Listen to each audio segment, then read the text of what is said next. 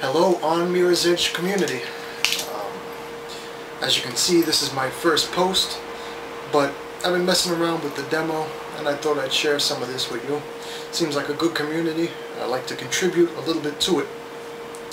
Now I'm sitting here playing the demo for Mirror's Edge and counting down the days until it's out, much like you are. So let me just quickly show you some of the things I really think are cool about this game so far. Some things that I really love about the demo. A couple of secrets, a couple of paths that I personally prefer as opposed to the ones that they suggest with the runner's eye. So, but before you watch the rest of this, I'm going to show you all the secret areas I know of in the demo.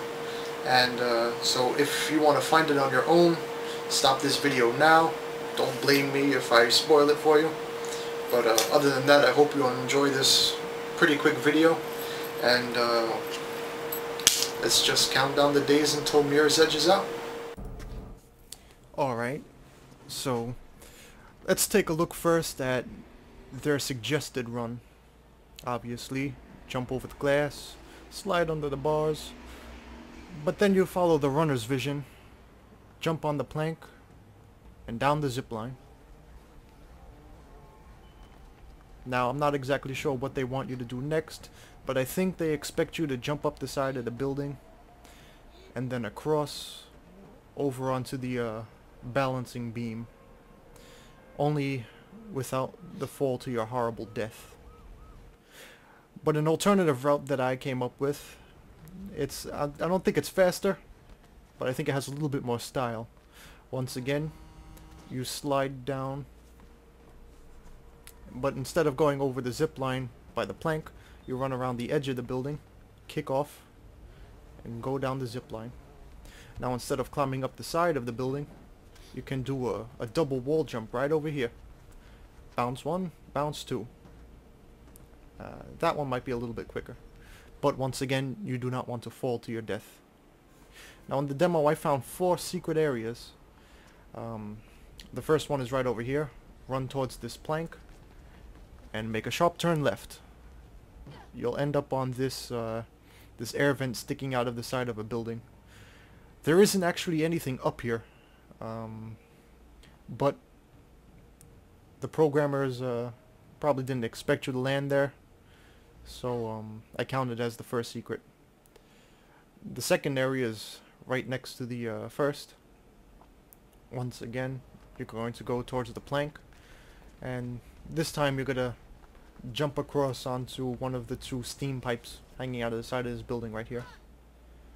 What you want to do is turn around and jump onto this roof. This is the second secret area. Now, this is a pretty big area. As you can see, I'm running over here all the way to the edge, and whoa. Now, as you just, I don't know if this recorded it, but the camera kind of clipped through the building. I could see through it for a second, so I'll probably go back and check back later. I had some fun before doing this one stunt, running from one box to the other, which I just failed horribly to do. It's a very long distance, but if you run along the wall and jump at just the right time, you actually can make it. It's a really far distance, so it makes me kind of think of what kind of crazy jumps they're going to have us do in the game to get to some secret areas. Hopefully I get to show you and not keep making a fool out of myself. It helps if you angle your camera up a little bit. It kind of controls which direction you're going. I almost made it that time. So what you want to do is wall run and jump at the last possible second. Let's try this again. There we go. So let's do it one more time for good measure. And yep, that's it.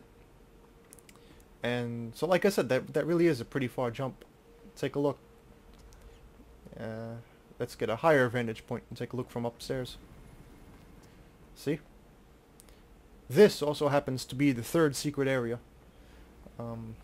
Once again, right next to the first and second. But there's a few more tricks to do. To get here, you just jump right over that gate you see from this end. Before you go into that red door, just wall run right over the barbed wire fence. Now, aside from the 4 secret areas, there's also a couple of hidden messages I found. The first one I read about on your forums when I first visited. It's right up by this air duct. I don't know if you could see it in the recording because my recorder always seems to make everything really dark. But it kind of gives me a portal vibe to it, like the Ratman areas. The second one is past the second red door. So you run up these stairs, you break through the second red door, and instead of going through the third red door, turn right here and jump up this shelf with the boxes.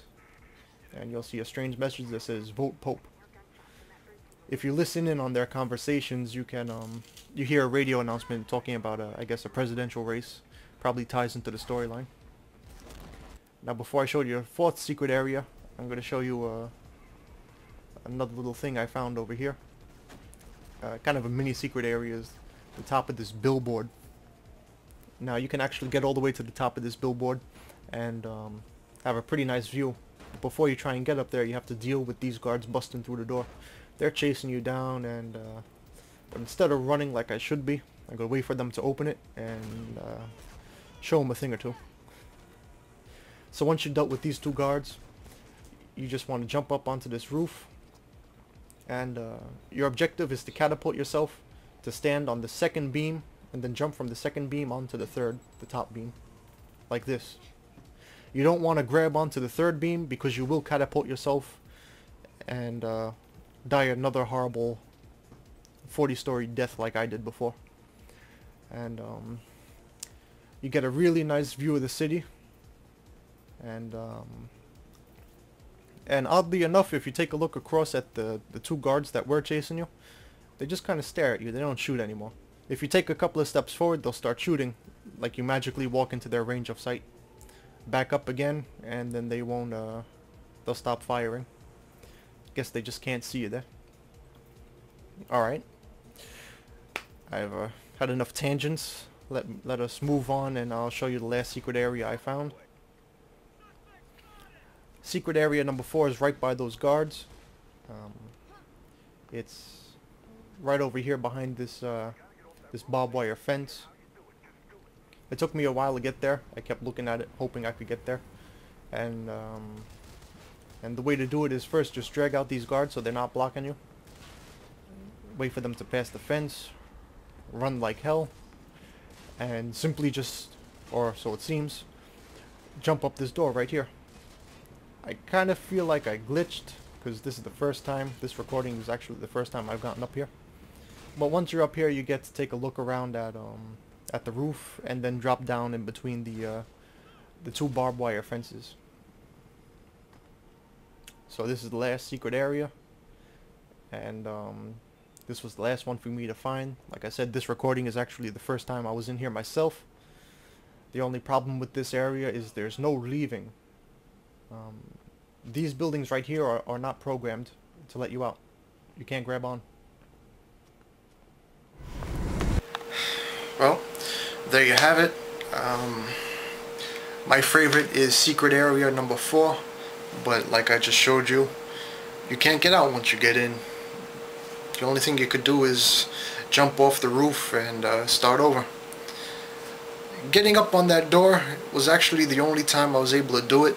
So if someone else can get up there, please share with me how you did it, because that recording was in fact the first time I got up there myself, and the only time. I've been trying a whole bunch, but I just cannot get up onto that roof again. So once again, I really love this community here on Mirror's Edge. I hope to be a frequent visitor after the game releases. There's a lot of secrets to find, I'm sure. And that's it for tonight. It's time for me to go to sleep. See ya.